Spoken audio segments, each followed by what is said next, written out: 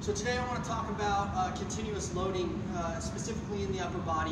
One of the biggest issues that I see with hitters is that they'll do this gather move, and at the same time they'll start to load their upper body. What tends to happen when we load in the negative move is that once the positive move starts, the upper body gets static. When the upper body gets static, we don't create any backside resistance. When we don't create any backside resistance, the hands and barrel tend to shoot to the front. We get out of sequence. That leads to a real steep plane, and it leads to us getting out on that front side as opposed to being able to stay back.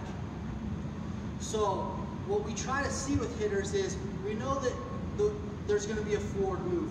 We want to time our forward move with the load, or time the load with the forward move so that the load overlaps with our launch. We want to continuously load the backside and the upper half as the lower half starts to drive. That only happens if the load is timed correctly. There are some guys that load early. There are some guys that start their load as they go back, but they continue to load through the launch. And that's really the overreaching principle or fundamental that I'm trying to get across. I like to use a bag. You can use the corner of a wall to kind of teach them to load at the proper time. So if you get set up here, I've got my foot about even with the front side of this heavy bag here. If your hands hit this bag in your negative move, there's a good chance that you're loading too early, all right?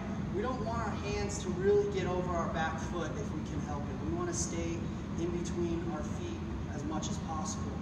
Now, if you have this gather move, there's a lot of things you can do. You can create like a little hitch. I know a lot of hitters like this little hitch or tip. That's fine as long as they're not going back. Okay, so if you like the gather move, you can have a little hitch. You can just kind of keep the hands here, and once the forward move starts, then we should start to load. That allows you to keep your hands and keep your load in between your feet, in between your frame. All right, so heavy bag, the corner of a wall, all those things can help you feel proper timing of the load and continuous load, overlapping load with the launch.